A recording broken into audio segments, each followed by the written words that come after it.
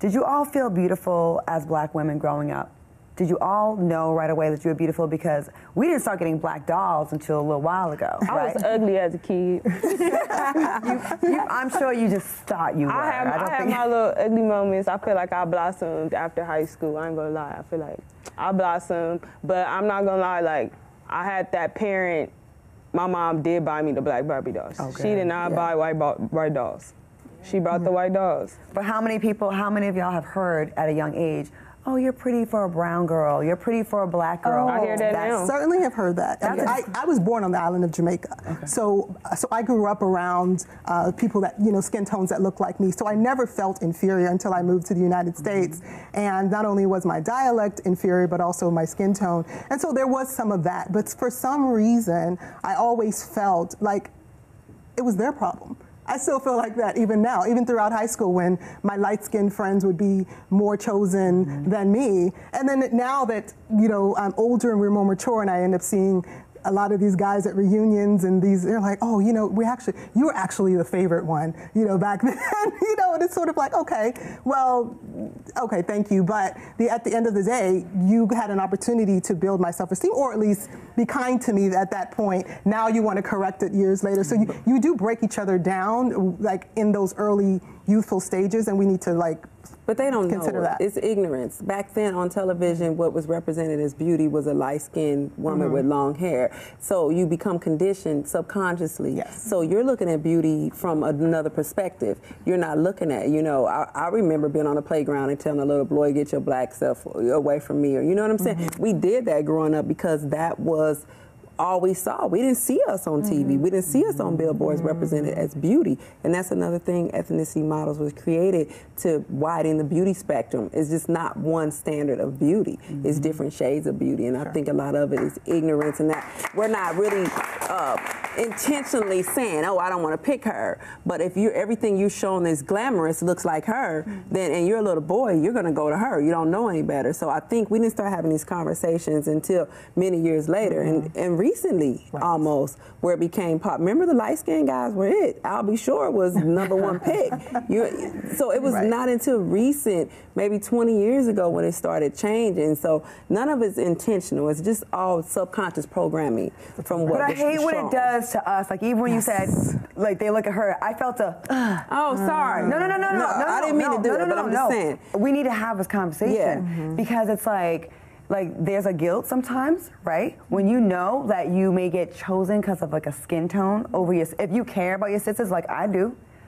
Like, I don't feel great about someone saying, oh, I don't like anything darker than you. I check guys that say stuff like that bullshit. Or they think because, it may benefit you when they say these things that you're going to go along with the bullshit. I don't. Right. And I think it's our job to say, when we hear those statements, to say, oh, hold up.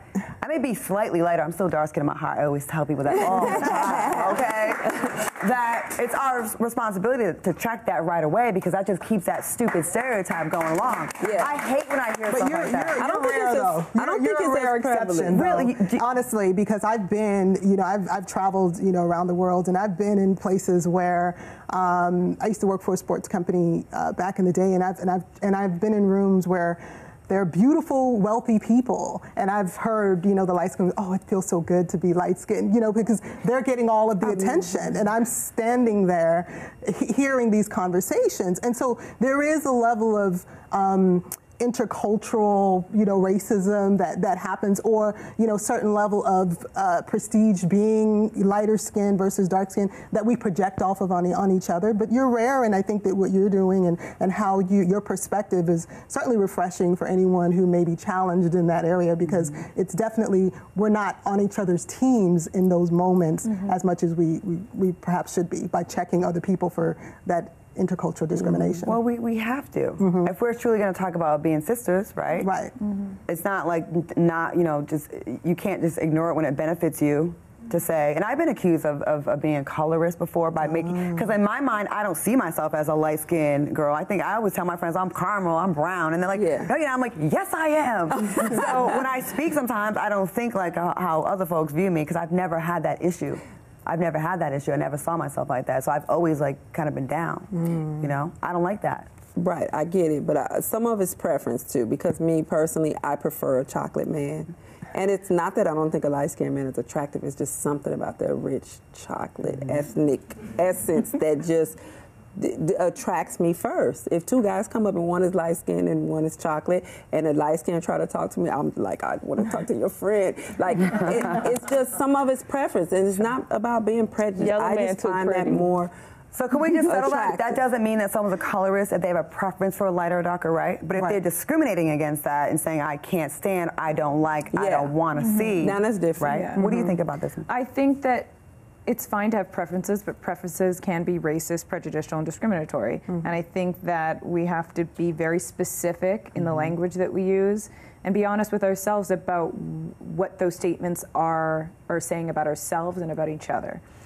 Within our community, there's so much internalization of Eurocentric beauty ideals, and we project those ideas onto each other. So, I'm hesitant to contribute because I don't want to say anything offensive. On this show? Contribute. I mean, we're having a real conversation. Real talk. We can go. I have felt the same way as you do. About the chocolate. Yeah, but, I've dated all over the spectrum. I'm from Toronto. It's one of the most diverse cities on the planet. Have you dated white man? I'm with a white man right now. Okay. I've got a snow king. Oh. A snow king! Okay. I've never heard that before. I do. That's what they call those Eurocentric ideals, though, then translate into my work that I do, right? So then women come and she's like, what look do you want? And they oftentimes, if she's chocolate like me, she'll want to look like Kim Kardashian, like everyone else at complete different spectrum, because she believes that is what the standard of beauty is. It's Kim Kardashian or J-Lo, even though she looks like me with, brown skinned. So it's hard to achieve that. So when you're so brown skinned girls are asking to look like Kim Kardashian. 9 times out of 10, they bring me photos of the complete opposite of the spectrum. And I'm saying, why not Kelly Rowland? Like browns, you know what I mean? I'm naming, Meanwhile, Kim Kardashian is bringing a black girl's picture saying, I want to look like this. But it does translate into, how we show up in our beauty and in our hair, and sometimes in our fashion, and also in our choices to enhance certain parts or of our body, just so we can really have to be represented somehow, and to be seen. Because we all want to be seen, right? But I think that it's just a matter of, why can't you look your best why can't you love yourself for who you are, and let me enhance upon that.